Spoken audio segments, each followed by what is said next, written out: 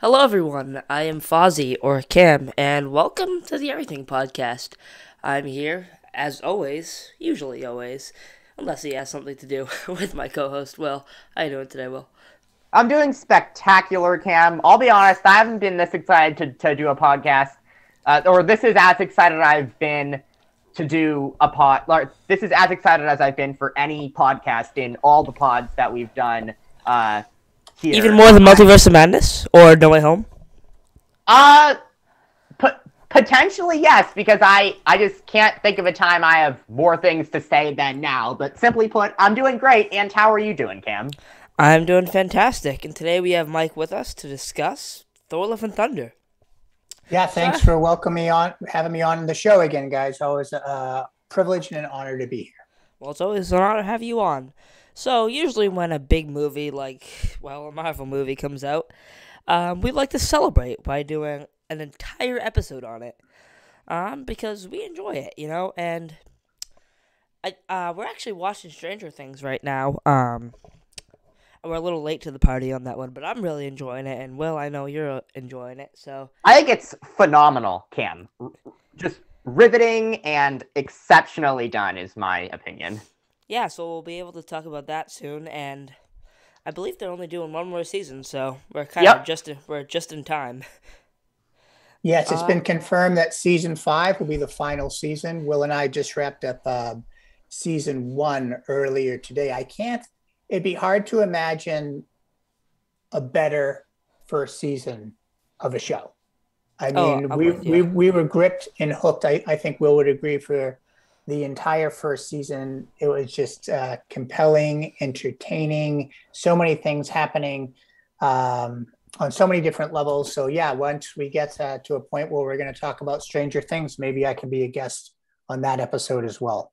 That would be great. And Mike, I remember after the first episode of Stranger Things that we watched, maybe a week or two ago, you turned to me and asked me what were your thoughts, and I said I thought that was really compelling. I thought that was the impressive thing about the debut episode, and it kept just being compelling for the rest of all of season one. So that's season one of Stranger Things is up there for the best seasons of shows that I've seen in my entire life, and I don't just throw that lightly out there. I thought it was fantastic. Yeah, and I like it because there aren't a lot of episodes, but they are longer episodes, but you could kind of get through it relatively quickly. Like, you guys finished season one in a week, right? A week or two, I would say. Yeah, I mean, you can't do that with some shows. Some shows are like really heavy sometimes, and there are a lot of episodes. Um, so yeah, it's pretty nice that we don't have so many episodes. Although in season four, there is a 2 hour episode, which is crazy. Whoa, that's like a movie. That is that's amazing. Do you know if it's the final episode of that season? Because that would be fascinating if they dropped a 2 hour episode like in the middle of the season. Wow. Yeah, it was the finale. Okay, that makes sense. Well, then I can't wait. I bet that'll be my I think that could be my favorite episode of the show. Then, if it's 2 hours and it's great. Wow, I don't think I've ever heard of a 2 hour episode of a show. That is Yes. wow. Credit to you, Stranger Things, for doing that. Wow, a 2 hour episode. That's the first time that I've heard that. Yeah. All right. So why don't we get started on Thor: Love and Thunder? Because, well, we have a lot to say. To be honest with you, I mean, so first I'd like to start off with our general thoughts, our brief thoughts, our kind of review, kind of not. And just so you know, I'll be doing a only movie show episode on this. So yeah, check that out. So yeah, our general thoughts, kind of what we thought, what we would change in the movie, the bad things about it, the good things about it, and all of that. So yeah, one of the things I thought in this movie was I thought the comedy was fine. I mean, people on everywhere are just complaining that there was too much comedy. And I think we all knew it was going to be a comedy movie, so I don't know why we're all so shocked that it was funny, and maybe the jokes didn't land for some people. I most of the time laughed at most of the jokes. Although that split at the opening fight scene, that was ridiculous. That's not acceptable. I didn't like that. But by the way, I'd like to issue a spoiler warning. So if you don't want to get spoiled, Cake, I'd recommend you watch the movie and come back. So I thought the comedy worked for me.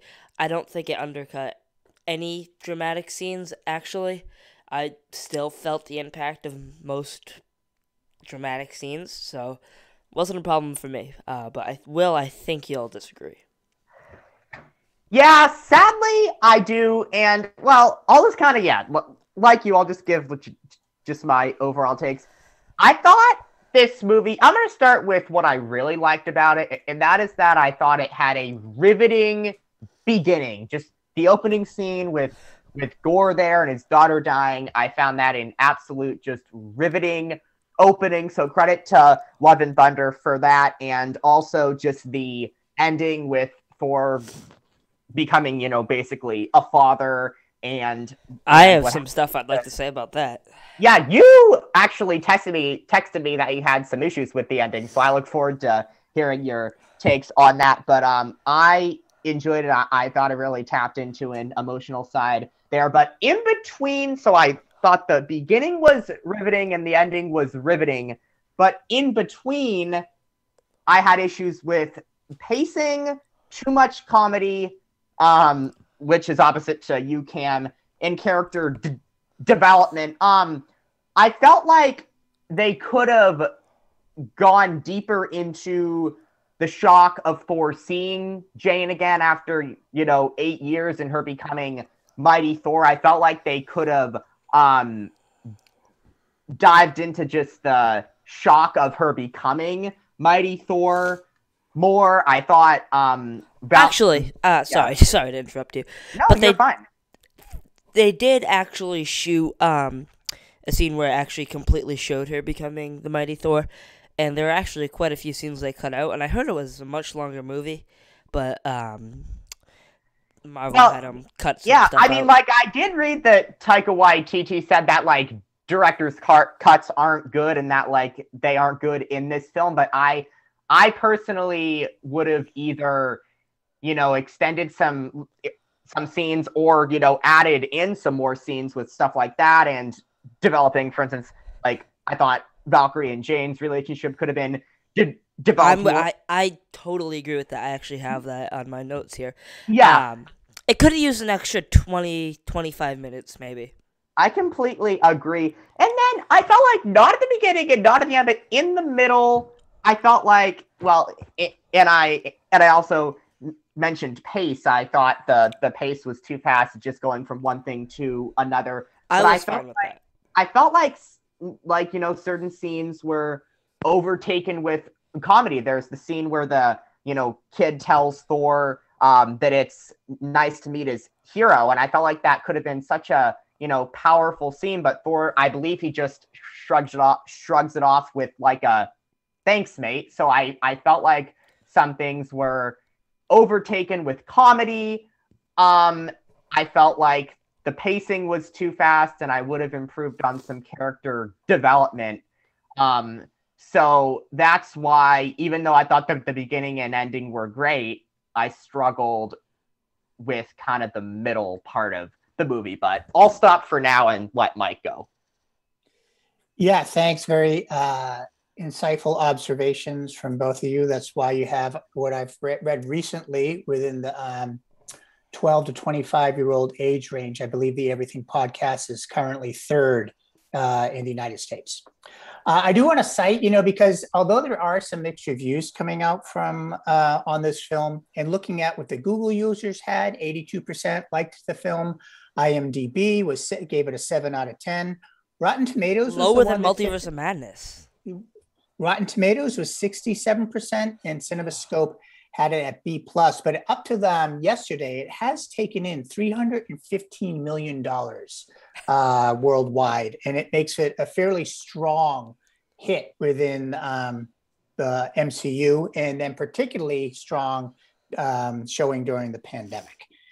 Here's my take on things. First of all, I believe Fozzie, we were in contact before and after the movie. We all saw it about 24 hours apart from each other.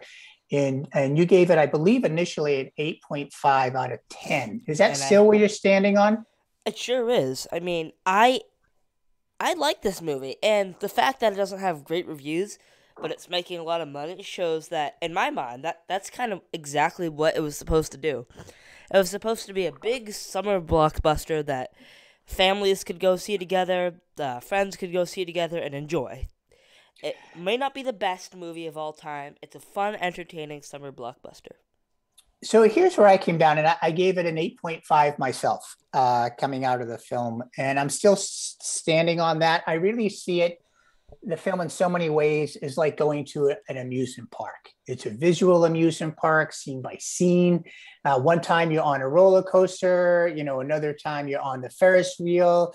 And depending where it's at, it's a thrill ride. But I think to Will's point, some folks that might land as inconsistency in tone. And I do believe that there can be some of that, especially with that stark opening that you had, which couldn't be more dramatic. And then with the evolving ping, another spoiler alert, with Jane and her and cancer and the plot line then as it escalates towards the last third of the movie between her and Thor, very dramatic.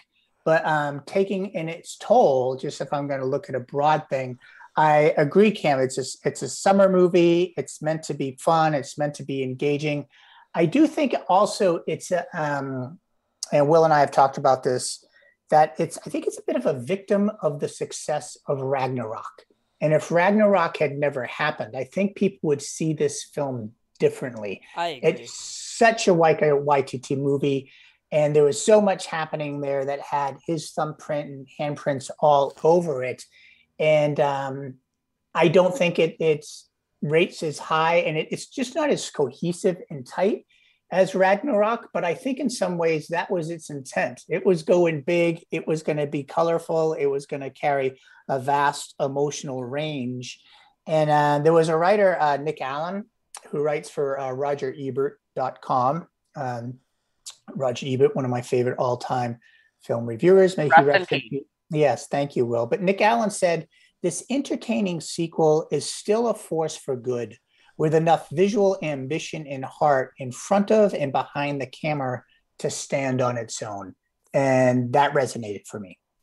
I mean, that's a good point, Mike, about it being a victim to Ragnarok. But like the difference for me is like when Mike, rewatched Ragnarok the night before we went and saw Love and Thunder. And I think my difference between Ragnarok and Love and Thunder is that in Ragnarok, I wouldn't have changed any of the comedy. I thought it was perfectly used. I thought it was used all in the right spots. Whereas in this film, it's not like I'm asking them to have no comedy at all. But I thought in this film, they used it in places. I think we might have some connectivity issues happening, Fozzie, with Will Coughlin right now.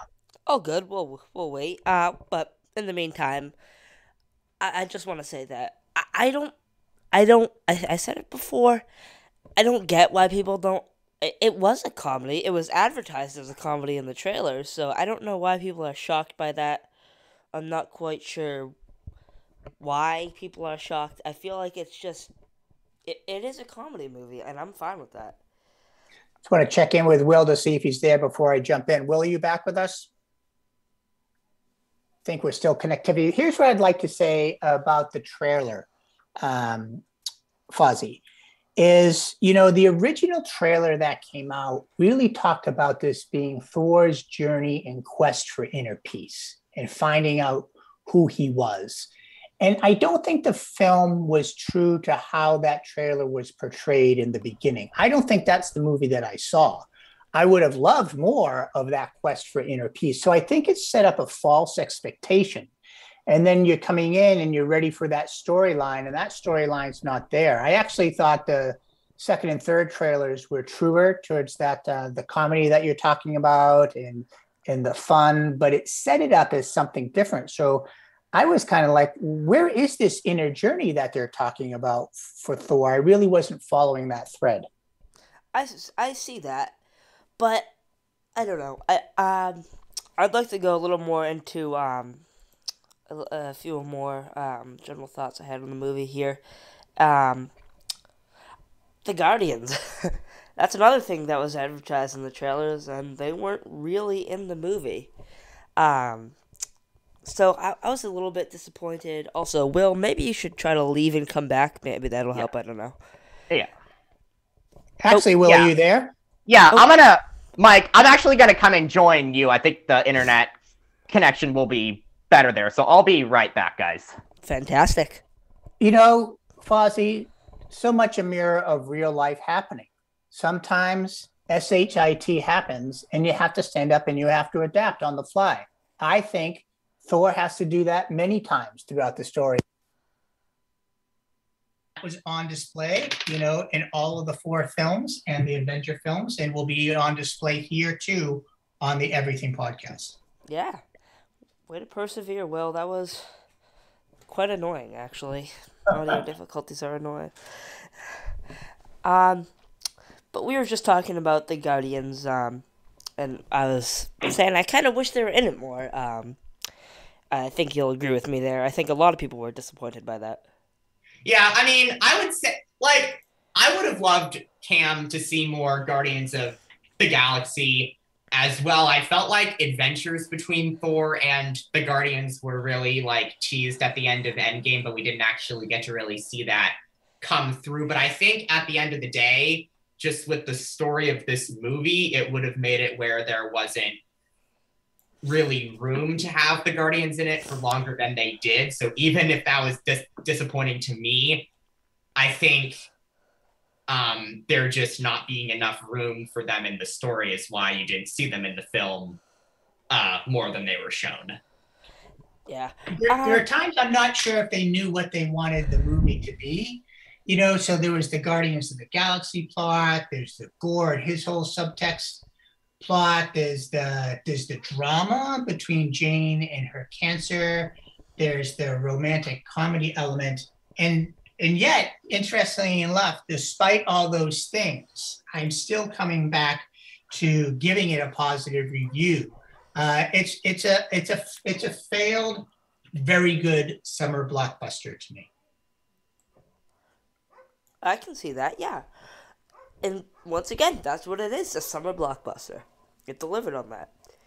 Alright, so I'm going to breeze by a few quick things I wrote down. It was cool to have Korg narrate the movie. He's hilarious.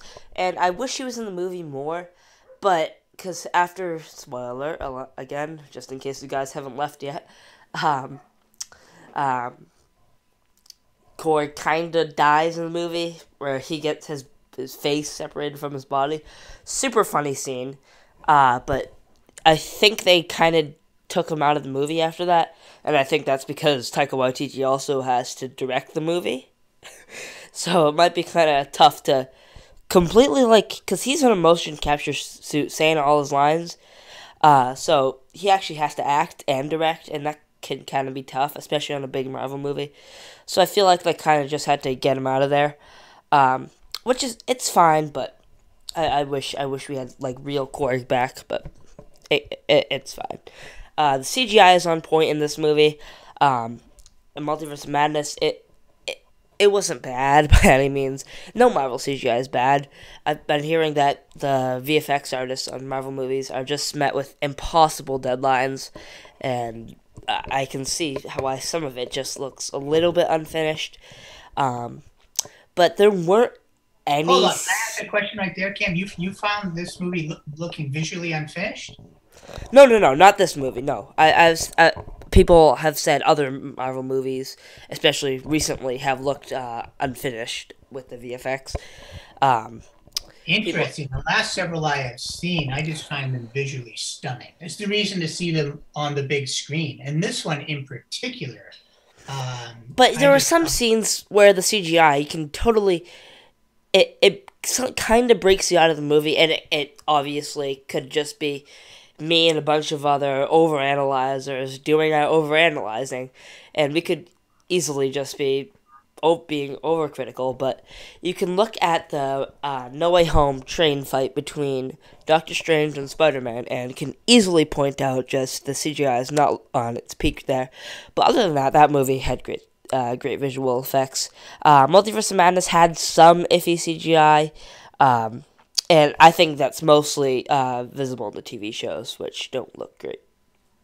I gotta But say, from this my movie end, is fantastic. there were no visual weaknesses to either of those films, and I can be picky when I'm watching them. So I'd have to be coming in to looking for CGI weakness, I think, to spot that. Well, I'll tell you, I didn't pay attention to that. I didn't really focus on that on my first watch of the movie at all. Um, that's why I feel like I have to go in for a second watch of these Marvel movies because I find CGI details that are like, oh, that just doesn't look great, or weird line delivery, like, oh, that sounded really weird. That's why I think it's always nice to have a second watch on the big screen. But yeah, I thought this movie was one of the had some of the best visual effects in a Marvel project in a while. I feel like WandaVision looked great, Loki looked great, Falcon Winter Soldier looked great, and this movie looked great. Um, the TV shows, I might have to do a whole episode on the TV shows. There are a lot of things I want to talk about with that. But moving on from that, from CGI, and Darcy was in this movie. She wasn't in a lot, but it's good to know that she's still a character in the MCU after seeing her in WandaVision. Really nice. She's a great, funny character. And she kind of annoyed me in the earlier Thor films, but after seeing her in WandaVision, I love her. She's fantastic. She's one of my faves. Yeah. Gore was fantastic. He might be one of my favorite Marvel villains. Actually, I feel like he just needed more screen time. Other than that, he was perfect. Christian Bale, phenomenal performance. Just fantastic. Let me give you my take on Gore. Even if I think he was great at the start and then great at the end, like take a look at Moon Knight. Like you have a great villain in Arthur Harrow, and Ethan Hawke does a great job playing him, but my enjoyment of the villain is taken down a bit because I don't enjoy the show as much. So as much as I enjoyed Gore, I wouldn't put him above other Marvel villains because of my issues in parts of the film that weren't the beginning or the end. Yeah, I totally get that. And Moon Knight wasn't a great show, but I thought Arthur Harrow was fantastic, and I totally see what you mean there. Let's see here. I thought Jane and Valkyrie actually needed more screen time together, which we kind of touched on. Because they kind of had some stuff. Because I think Valkyrie had said that she had talked to Jane before. Correct me if I'm wrong. I saw something, like the scene where Valkyrie says that Jane's, and this is about what I'm saying about character development. The scene where Valkyrie says that Jane's catchphrases need work, that's implying that she's heard Jane say other catchphrases in the past, but we didn't actually see that in the film, and I would have liked to see more of that. And as you're saying, Cam, more character development between those two. Yeah, that would have really been nice. Let's see here. I wish Thor and Jane had just, once again, extra 25 minutes would have fixed all of my problems with this movie, actually. I wish they just had more screen time together. I agree with that. I would have liked, there's the movie that I want to see, and then there's the movie that I saw. And the movie, what I saw is I try to rate it for what it is. What I have loved more of an exploration of Thor and Jane, and really kind of to have seen Thor's pain at first being reunited with Jane and what was happening. And they did play it for laughs, which I'm okay with, but I really would have been engrossed if they didn't necessarily play it that way. However, that's a different movie and a different vision. Yeah, it'll be interesting to see. It was great to have Natalie Portman back in that role. and with some of the pieces that we see towards the end of whether her character is going to continue in the future. Yeah, so on that end credit scene, I actually have a few things I want to say, but I'm going to wait till our part 2 to start to talk about that. The character of Valkyrie in this movie, I thought she grew a lot as a character for me. I feel like she kind of found her place as well. I feel like she really. I mean, I wish she was in the final fight scene, but I'll take what I can get. And she was great. I thought she was funny. Tessa Thompson's just a great. She's just good at acting. I mean, in Creed, she's phenomenal. So I really enjoyed her in this movie. Answer me this, Cam. Do you think they might have moved away from having Valkyrie in the final fight scene so they could just kind of focus on Thor and Jane and their relationship without having her or Korg get in the way? I think so. Because, especially if they had Korg in that final fight scene, that would have messed it up a little bit for me. Because Korg's just too hilarious. So, I actually think Valkyrie could carry her own film. I think that's that strong. Now, that's a Marvel TV show I would watch, or a Marvel movie I would watch. I actually want to talk about, while we're on the topic of Marvel TV shows, this doesn't have much to do with Love and Thunder, but people are saying that Marvel needs to focus on quality over quantity, and they're making too many TV shows. I mean, that's a fair point, but, even though I haven't enjoyed Marvel's TV shows, so far this year, I think that if all the TV shows or the ones coming out right now were good, like WandaVision, Loki, Hawkeye, that maybe people wouldn't have as much of an issue with them coming out with too many TV shows. Yeah, I totally agree with you, but we just got sidetracked. But I think you're hitting on something there, Cam. So you're talking about the amount of shows that they were putting into production.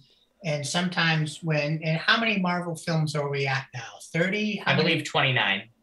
So if they've made 29 movies, it's really, the success rate that they've had with those 29, I think is really strong. I think they're, in the last 4 or 5, or since the Infinity Saga came to a close, I think these movies are being judged almost too critically, because if you just saw them on their own, and I'll go back to the Eternals, I think the Eternals was so missed by so many of the audiences because they had a different form of expectations. But you take that movie unto itself, I still think it's an exhilarating film. I feel like people do that about Multiverse of Madness as well. If you view it as its own movie, if you view it as as a Sam Raimi movie, then you can maybe enjoy it more. Either way, I enjoyed that movie. So I think, it's an all-time great Marvel film. I have it in my top 5, Multiverse of Madness. Oh yeah, I thought it did so many great things. I think it was set up by the expectations of audiences to have different cameos, kind of really dampened what actually was the great storyline and the character arc of Wanda throughout the film. I was engrossed. Yeah, just a fantastic movie right there. All right, so we're going to be right back with the part 2, and yeah, we'll be right back, and we're going to have more details for you.